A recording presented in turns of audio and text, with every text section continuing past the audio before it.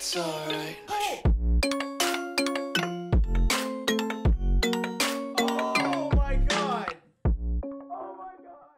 Yo guys, what is up? Max on Borderlands 3 video, and today we're going over the location of Maurice's black market vending machine for the week of September 23rd. Hope you guys enjoy the video. Let's get right into it. So for this week's vending machine, you're going to want to come to Ascension's Bluff on Pandora, and we're going to be hanging a left all the way around and going right to this spot where the vending machine is.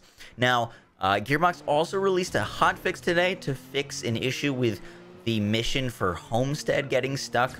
Homestead Part 3 in DLC 1, they fixed that, so you should no longer get stuck there. I took the wrong route here, so I'm gonna wrap around. You should just like, actually, fine. We're going right there where that legendary is.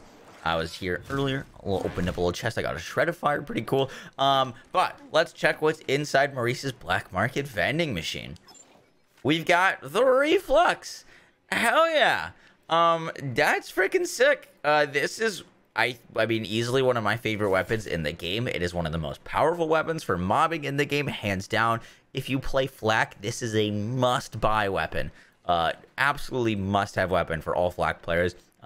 There's the ×7 variant and the ×14 variant. On screen, I should have the max damage that you can acquire showing on screen, as I didn't have it pulled up with me right now. We also have the Damned, pretty terrible weapon. It's a like satisfying weapon to use because it's kind of like a cool Vladoff AR, but pretty terrible. And then we also have the Smart Gun, which is also terrible, and I would not recommend spending any money on it. But if you got some money to spend, please go get yourself a consecutive hits ×14 reflux, a URAD reflux, a next to mags reflux. Between ×7 and ×14, kind of depends on your build. The ×7, if you're running Flak, you can like actually not reload very often with the ×7, but you're going to be spamming reload with the ×14.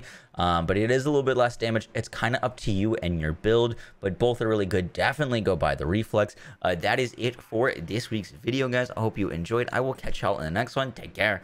Peace. I was putting in the